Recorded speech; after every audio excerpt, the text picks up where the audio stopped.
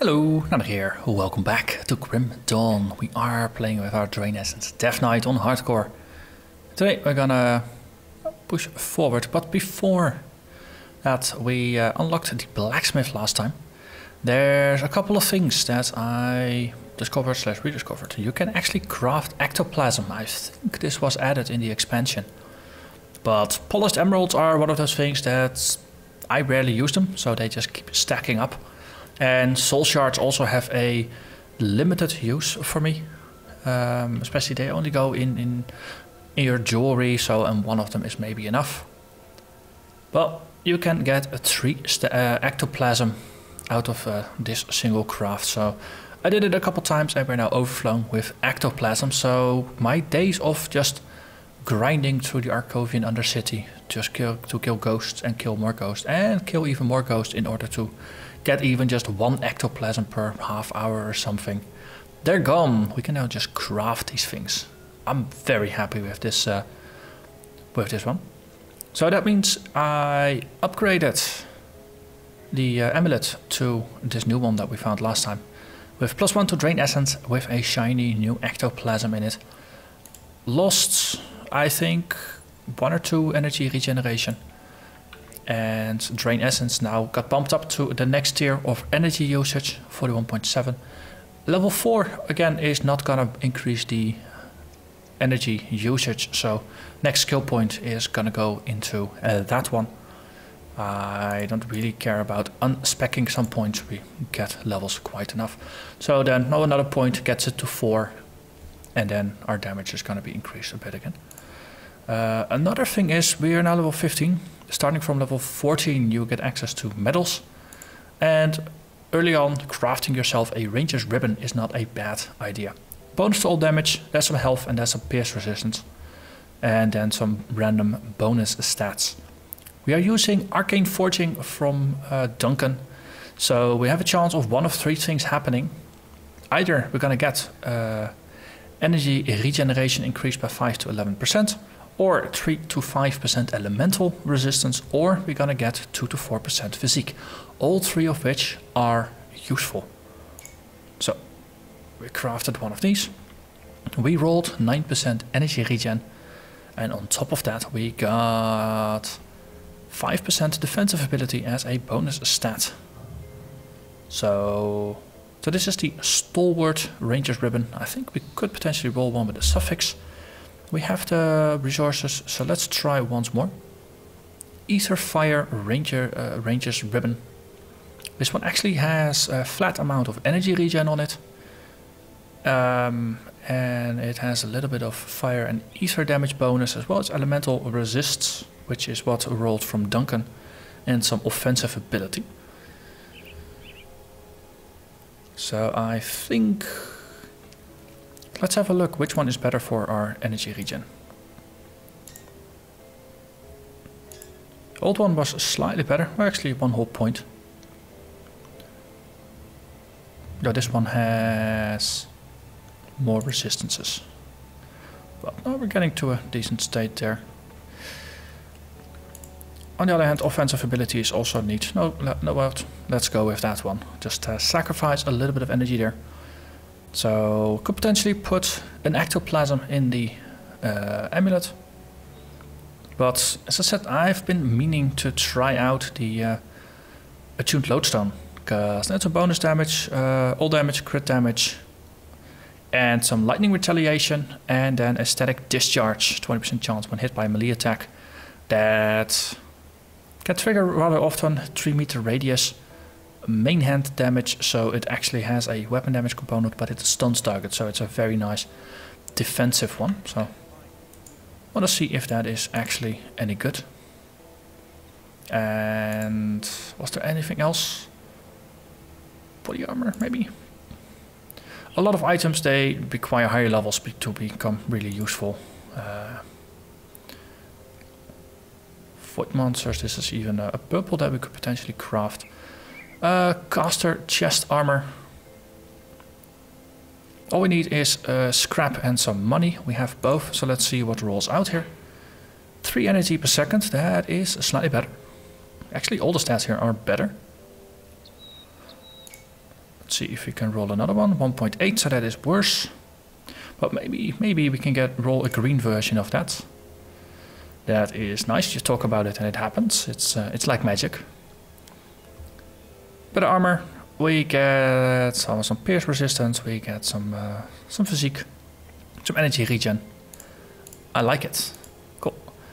Our chest is still among the lower ones in terms of armor, so I think I'm just gonna put another one of these in. And no, at some point we're gonna take those out and put something slightly better in there. But for now, it is good enough.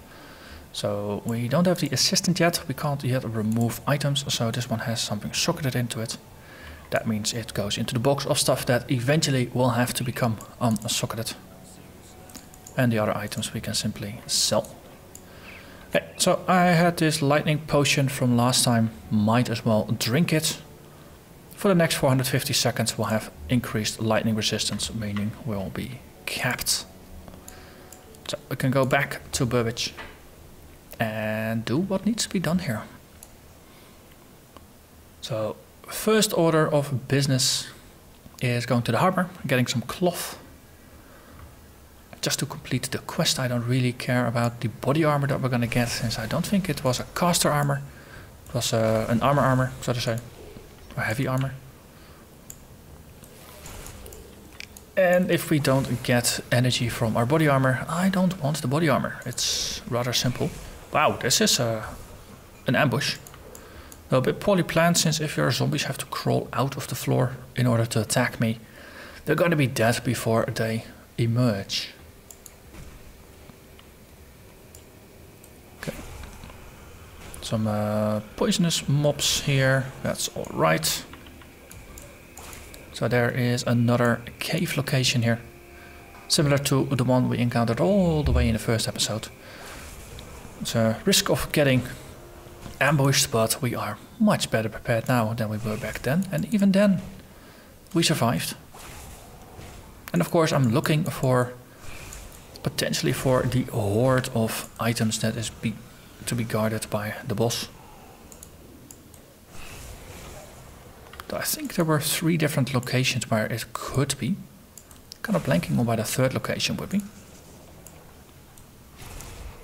So I hope it's here.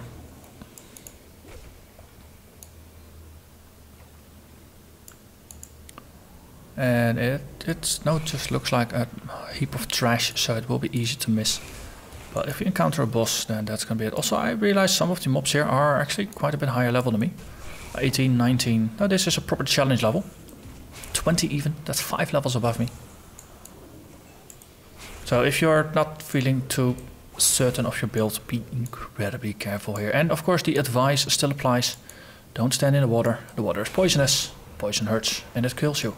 And there is the monster's horde, but you first need to kill Grundlepliff the Hoarder, which we're doing effectively. And that takes us to level 16. So we got +1 from the amulet with Drain Essence, so that means the next level is not going to cost us energy. So that's going to increase our base ether damage from 24 to 33 and vitality decay also quite a bit. Level 5 will once again cost more energy.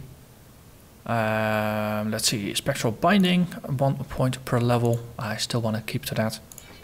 And then the next one is going to go into advancing our soldier bar. So boss is dead, that means the horde is unlocked. Let's see, what do you have? Reaper's Touch. That's a part of... Oh no, that's not part of the Reaper set. Let's see, what's it do?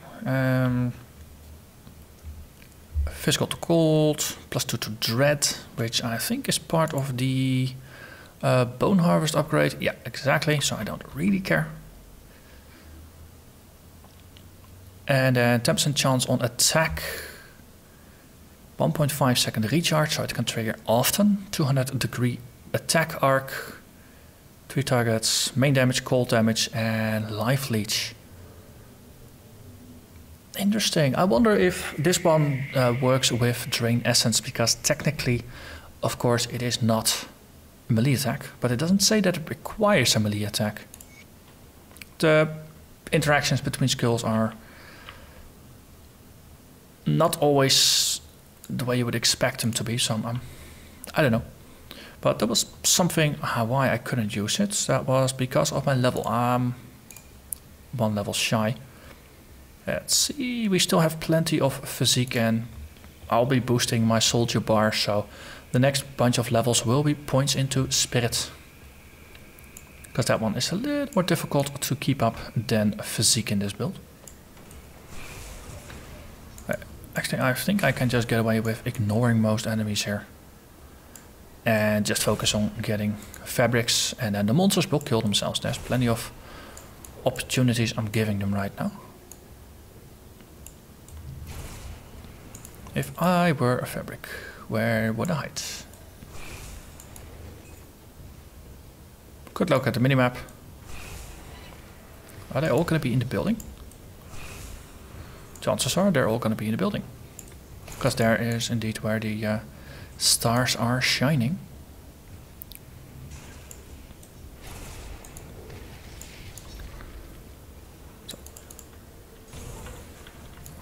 So playing hardcore and completely ignoring monsters, that's not a typical thing to do.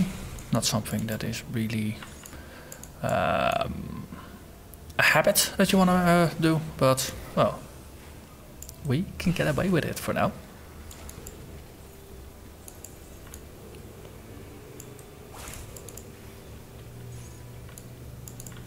Okay, that's another fabric.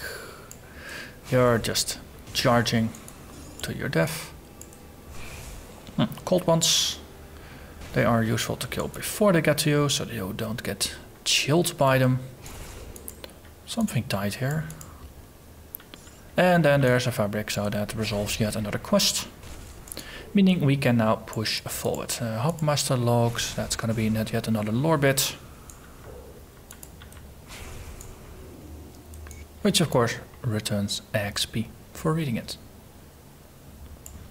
So, bunch of beasties. So out of the monster factions, I think beasties are mostly associated with poison. The ethereals of course have ether damage as their thing, and there are specific cold and fire element aligned zombies in there as well.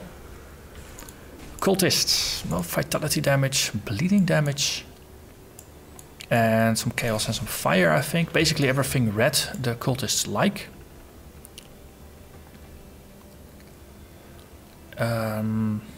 The plants, I think technically they are subspecies of the beasts in the swamps of the Ashes of Malmouth. Of course, that's a bunch of poison as well. And well, yeah, ether for the ethereals. And I think there's some insects that have piercing damage. Because that's mostly their thing, I think. Let's see, could we move through here? Yes, we can. Wonderful. So, Desecration Shrine. So that's going to be another kill quest. Also entrance to the cellar next to it for the assistance of the inventor. Which is a very, very useful person to rescue. Because I like picking components out of armors that I no longer wear. And what do we get? Soiled trousers. Which are a joke item if ever I saw one. So, oh, the ability that you get, throw feces, has a lot of poison damage that it does. It's, I don't know, the most obvious bad joke about it is of course that it is an incredibly shitty item. But, I don't know, if I were to make that joke, then no, that would just be... No, that's just too obvious, right? So let's not make that joke. And there we have it, a Darlet protected by a circle of salt, which keeps away ethereals. Also, I'm not quite sure what you're doing or where you're running, or what you're all gawking at. Well, it's not helping you. There's a secret here, with a corpse. And some treasure chests. Sometimes a good one. And I think I saw an amulet drop. Blood Letters Platinum Amulet of Attack. Extra bleeding with extra duration. Bonus to offensive ability. Some energy regen, but well, we have +1 to drain essence on a current one, so I think I like that one better.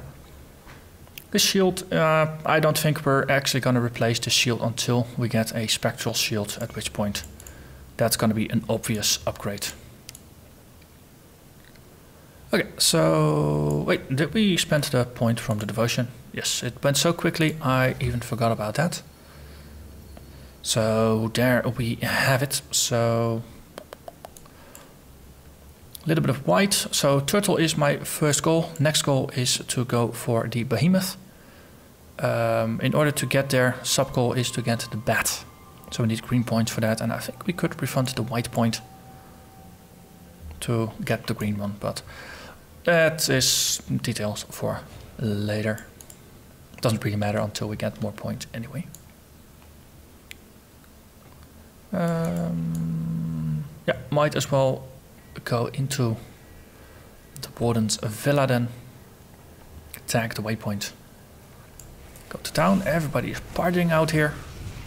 Actually, there are some poison zombies. So I guess the zombies do have some poison alignment as well.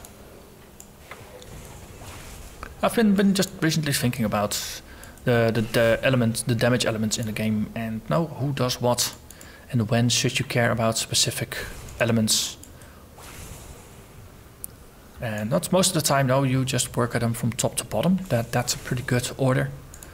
No, the 3 elements are very, very common. Just about every faction has something that does fire, cold, or lightning. So maxing them out early helps. Poison, as I noticed, it's common enough that you probably want to grab that one early as well. Hello there, you cursed someone, you. Why are you running away? I want to shield slam you in the face.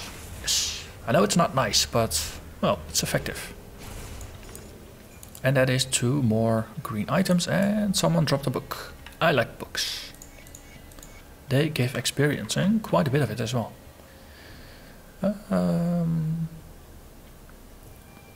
Yeah, oh, this ring was not useful either. But that's gonna be a theme. Most items that drop will not actually be all that useful. But we can turn them into gold anyway. Or iron bits. We don't have gold here.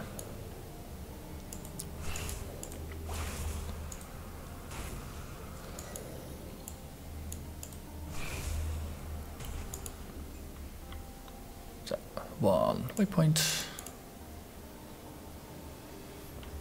And the next time we will get here, well, after pushing forward is of course after completing the main story. This specific waypoint is the one that you want to do.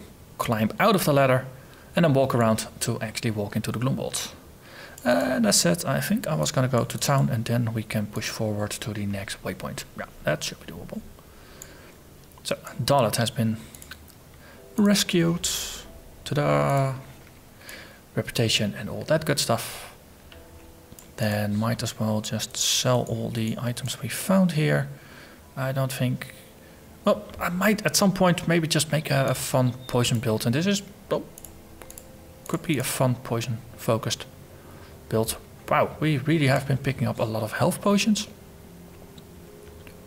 Because I think after the first episode I picked 50 health potions out of my stash. And now we have over 100, so let's just split it and put it back. It's actually become a default for me to just try and keep 50 of each. Oh, actually. And then either sell them or put something in the shared stash for the remainder.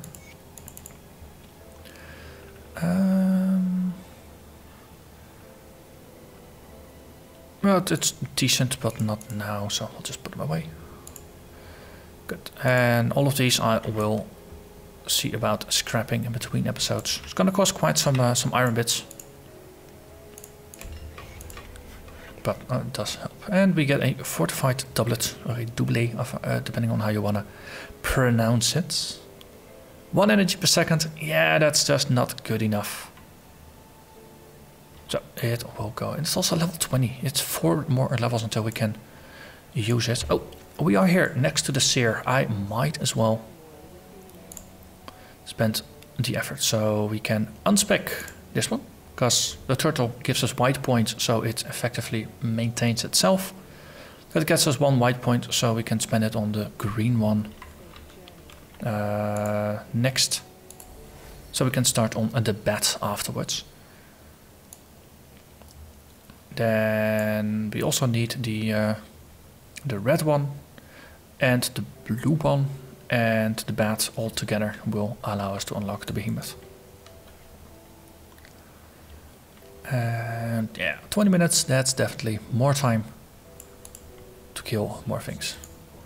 So clean that up, we're at 16. Yeah, nothing really to replace here. So let's push onwards. It's usually, by the time you have pushed through Burbage, once you start on the cellar, this is where the build has actually taken shape, where you have your main skill online most of the time. You have some basic support, you have some basic survivability accounted for. You've completed the tortoise, because of course you always start with the tortoise. And then that is it. So let's see, we already had that one done. So 1 point here. 2 points here. Next level, we're gonna grab a point in fighting spirit, a point in menhirs, and a point in military conditioning. So general rule of thumb in the Warden's cellar, just keep pushing towards the top right until you can't go to the top right anymore, and then you want to go to the top left. But then you're actually in the laboratory rather than in the cellar. Okay. The exit is blocked, so that means we have to go to the bottom right here. Is there no. Confusing corridors? Okay, you're gonna get bushwhacked from behind there, but well, these are dead, and that means we're ready for the other ones. Ah, there are even more. Well, I'm not complaining. Turtle shell went up a rank. Always nice. So it's blocking how much life now? 605 damage absorption. That's an upgrade over the 500 by default, and I think it just gains 105 per level. Do it 25 times and it adds up to quite a bit.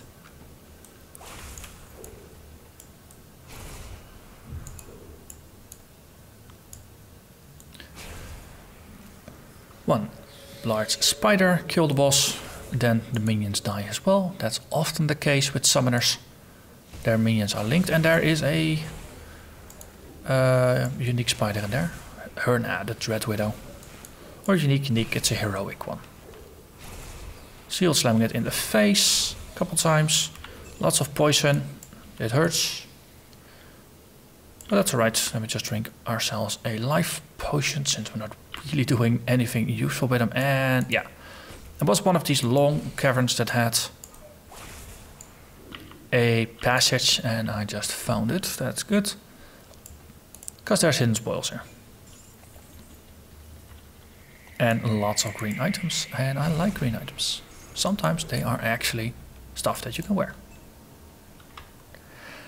So, 2.3 energy, that is a downgrade. Bit of ether damage, bit of offensive ability. Nah. Ooh, green upgrade for our current yellow?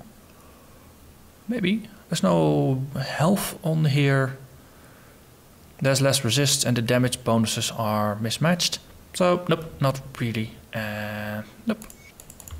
Okay. So I guess we did not get an upgrade there.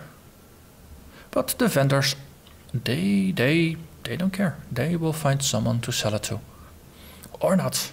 Maybe they just have storerooms filled with all kinds of items I sold to them that no one ever actually wants.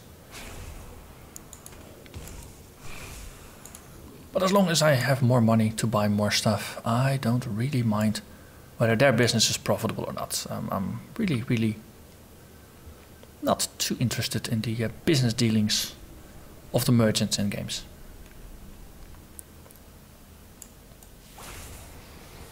I don't think most of the merchants actually make a profit.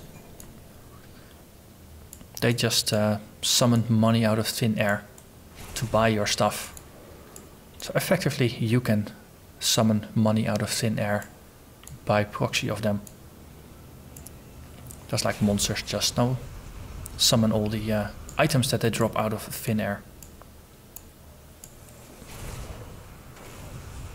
I don't think there are really a lot of games where, or I don't think there are any games that actually have a finite supply of material in the world and a finite supply of money or money-like items.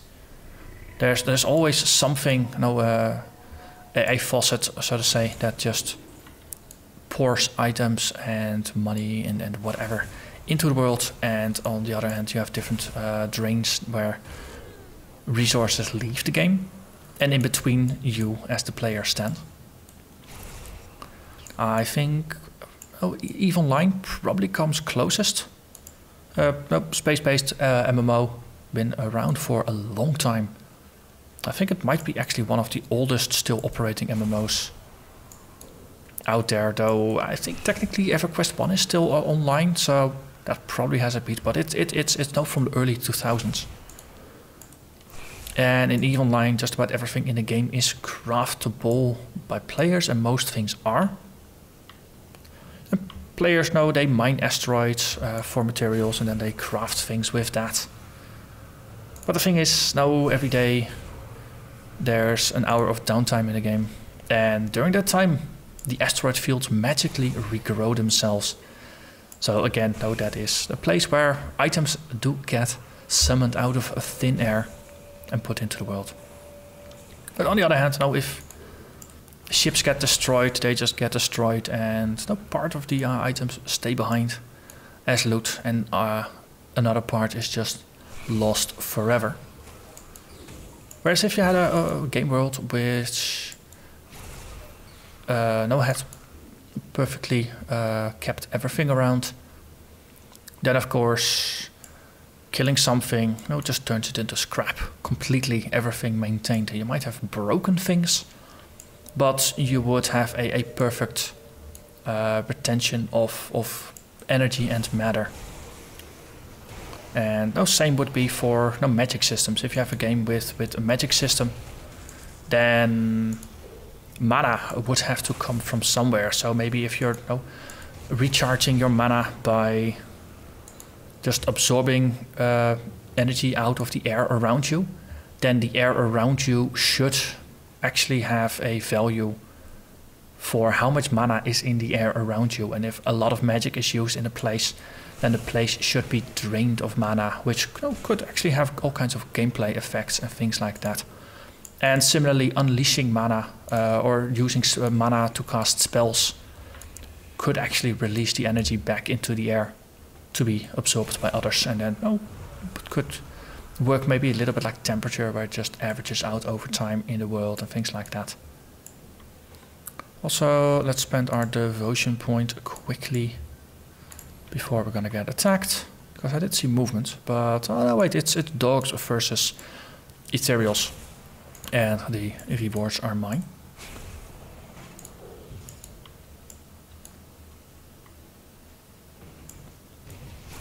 Wow.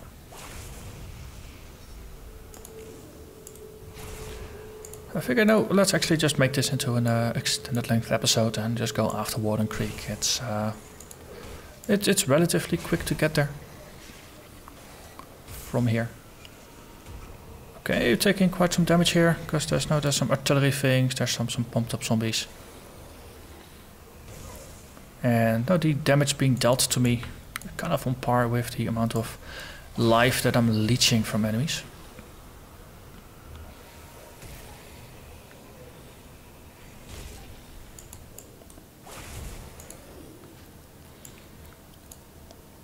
But yeah, what I just described, a magic system that works like that, I've never seen it before.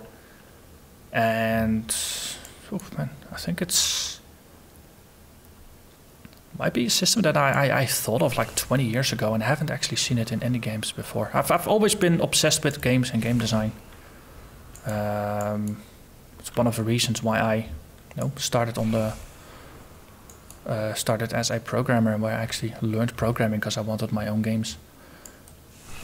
But this obsession with how games work and all kinds of things relating to it.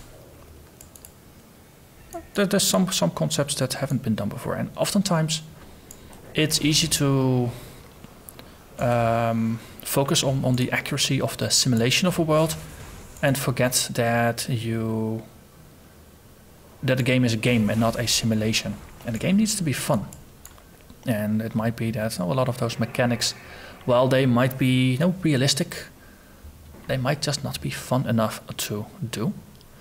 So I was going to put points into all abilities here. So it's all passives. Fighting Spirit, whenever we take damage, there's a small chance that we're going to get a boost that does more damage and gives more offensive ability to me. Menhir's Will, if my health drops below 33%, gonna get a heal and a bit of health regen. And Military Conditioning, more physique and more health. And while I was explaining that, all these zombies died. I like my defensive passives. So, Crystal Cluster, that is of course the one that controls a bunch of the summons, not all, but a bunch. Things like these Ember Guard are the ones that you probably want to focus on, just like the Overseers, since they are the sturdy ones. And everything else is usually gonna die by proxy. Because we do have some nice area of effect abilities.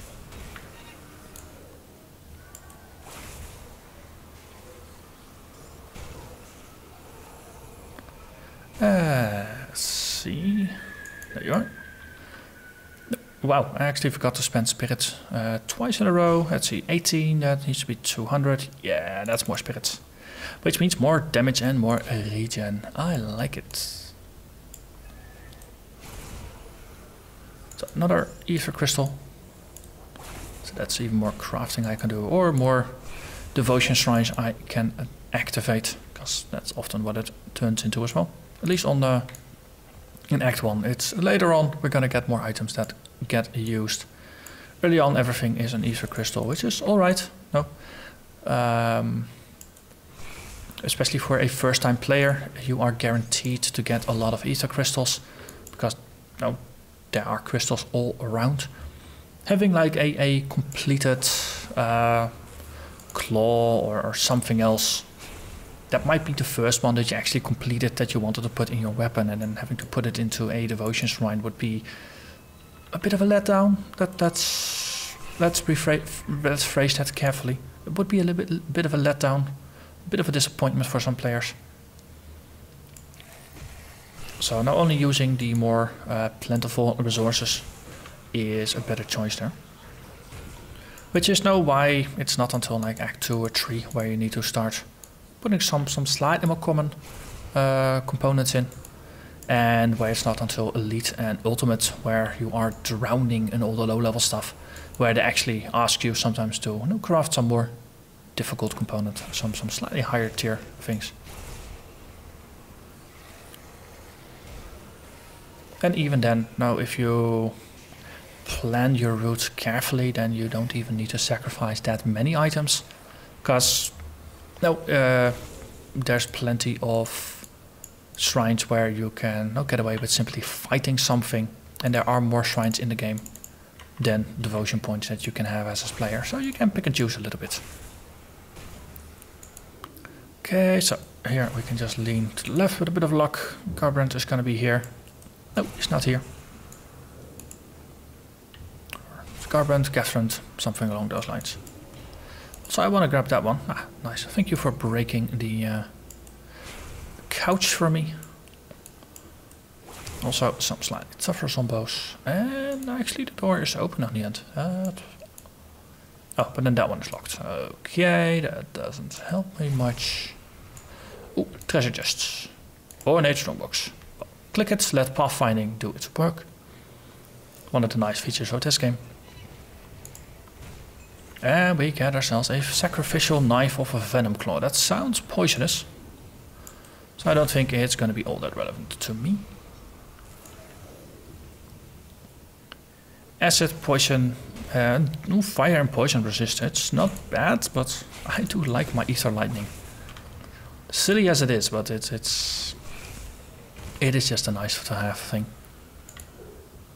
And there is a mind rager in the back, an overmind, sorry. Effectively, they're just the footballs with telepathic abilities.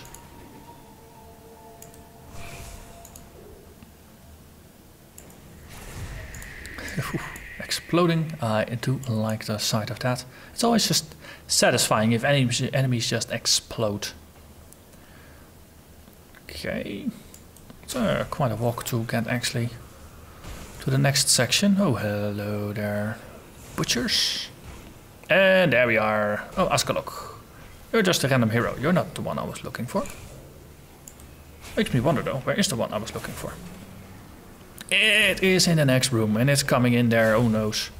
2 heroes at the same time. Phew. Disaster averted. Not really. I don't think we were ever really in danger. Well, burning aura here. It can hurt. Summon zombies, they can hurt. If you were in this room, were you maybe also hiding something? No, not even. Oh. I looked. So then past here, past there. And then we can get through to the next floor, to the inner lab. Okay, there is a bit of a secret. Also, was it here? No, actually it was in the next section. Yeah, we're gonna do it. There's I do need to crawl up, don't I? Okay, then we're not gonna do it. In case you're wondering what I'm talking about, if you get up on the ramp above, then you can go downstairs here, and then in this room, in the bottom part of it, is a cave or a tunnel that leads you in here, and there's a network of caves here with some spider bosses. Fighting spiders is fun. Especially, you know, fighting heroes is fun, and there's some unique spiders in there with some potential for decent drops. But it's gonna be a little too much effort to backtrack, so we're just gonna do the simple thing and just push forward and take out the boss. Because well, the episode, it is long enough already. I always find excuses to just do a bit more content, do a little bit more, and then you end up with like 40 or 50 minute episodes.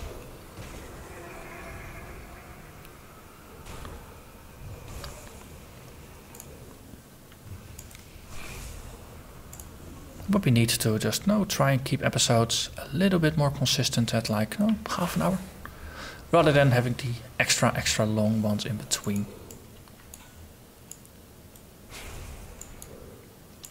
Because now if you expect an episode to be around half an hour and it's twice as long, it might be inconvenient or difficult with watching it if you get too many of those.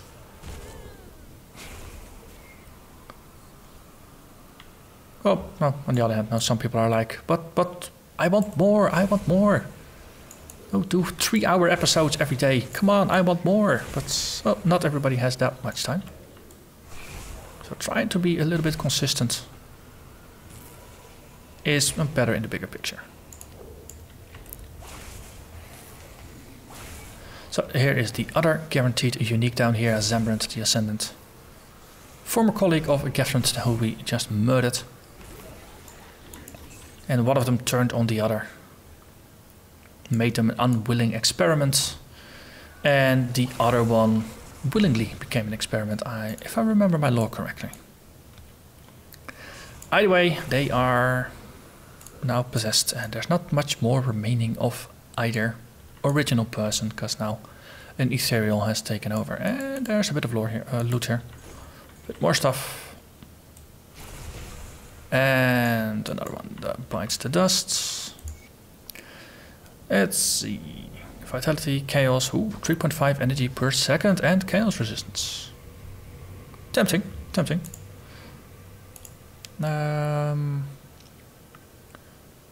Actually, when I say tempting, we do have 9% energy regen from the other one. I think we might actually lose energy here. Yep, exactly. So, it's tempting, but not an upgrade. This helmet, yes, more armor. Yes, double resists. No, not enough energy. I think just mostly rubbish. We can just ignore it. Let's see, we hit 19. Need more spirit and then we can spend skill points. We just did. So let's see, one more point into spectral binding. Gonna keep that one up.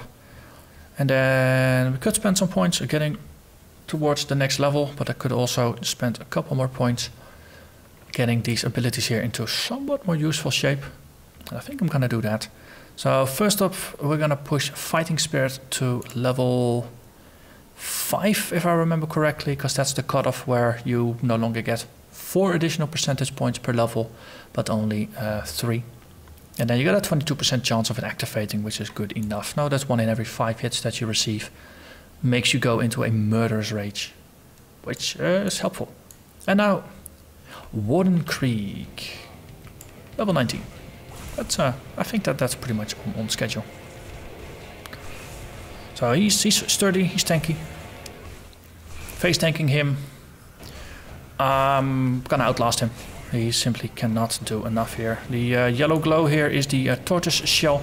Kicks in at 40% health, which is good. No, it allows me to recover my health in other means, like slurping down these zombos. Okay, Warden Krieg is hitting me. Okay, let's drink a potion. Well, I always try to make a game out of it, just trying to not having to drink my potions if I have other means of recovery. This early on though, we just don't have those. And let's drink another potion. And I think technically it was not needed, but no, hardcore and all that, let's err a little bit on the side of caution. And we get a lot of loot here. And was any of it good? Defender of Devil's Crossing. Less damage received from Ethereals and Ether Corruptions. Total increase in armor and defensive ability, but no Seismic Blast. On the other hand, 26% chance to block 225 damage. It is massively better in terms of defenses. Even though we will be losing out on some resists. You know what? We're actually gonna upgrade into it, and then we can put that one in. Will we? No, we won't. We will have Spectral Wrath next level. So we're actually not gonna go from a shield that has 18 plus 10 is 28% chance to block to one that has 26% chance to block and boost all of my armor across the board, which is pretty neat. Acolyte's Court. Bonus to all damage, spirit and offensive ability. I think the spirit might actually replace the energy regen here, though. Physique and energy on the other one, I don't think that actually is the case. We'll lose energy here. Let's guess, 35? Not as bad as I expected. So 36 and a bit. So 0.4 energy in exchange for more damage, more offensive ability. Oh, well. That's pretty much a very simple upgrade, isn't it? And also, I'm not gonna put new scavenged components in or scavenged platings, cause something like a anti-venom solve will have more armor and gives me poison resistance, for example. So better items aren't gonna be there.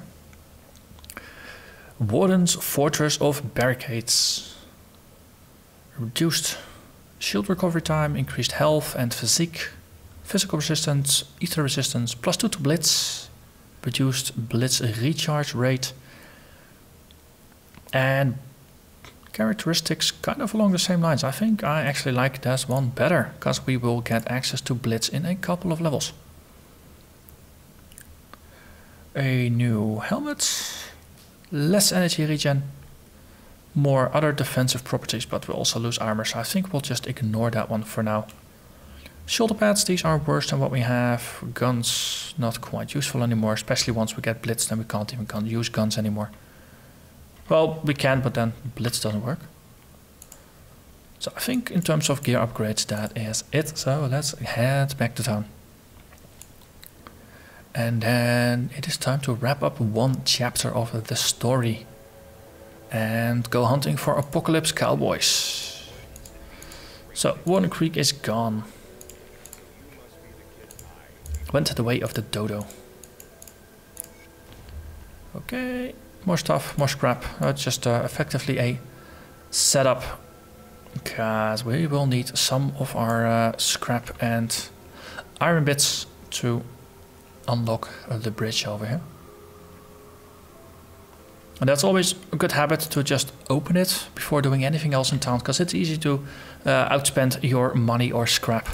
And then you need to go back to farm stuff to actually open the bridge. It's, I don't know, the bridge repair mechanic, I understand it's a bit of a barrier to prevent players from pushing forward in the story. On the other hand, it's a little fiddly sometimes. And that can lead to some things where you accidentally lock yourself out of progress until you farm for certain things. So is there anything in here that is useful? I don't think so. I mean, these bludgeon things, you use force wave, we don't use force wave. That one was less good. We already sorted through everything. Freeze immunity for 450 seconds, that's actually not a bad thing. And there is that. So are we friendly enough with Devil's Crossing for the faction table? No, we are not. I need 1500 more respect to get access to the bounty table. So the only way to get more reputation with Devil's Crossing is by killing Crowley's gang, which we won't encounter until we cross the bridge and go into the cowboy area.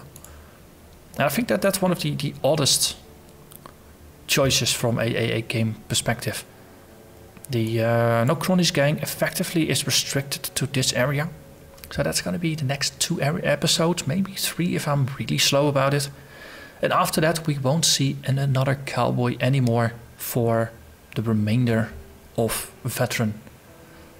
So there's now 2 or 3 episodes out of like 30 episodes. That's the only bit of the game where you can naturally get reputation outside of doing quests for the faction.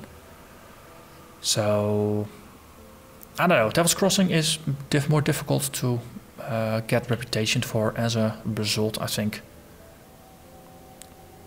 Simply because you won't naturally get it by killing enemies that you're gonna kill anyway. But well, that aside, for now though, I'm gonna thank you very much for watching. And I hope to see you again next time when we take on the Apocalypse Cowboys. Bye bye.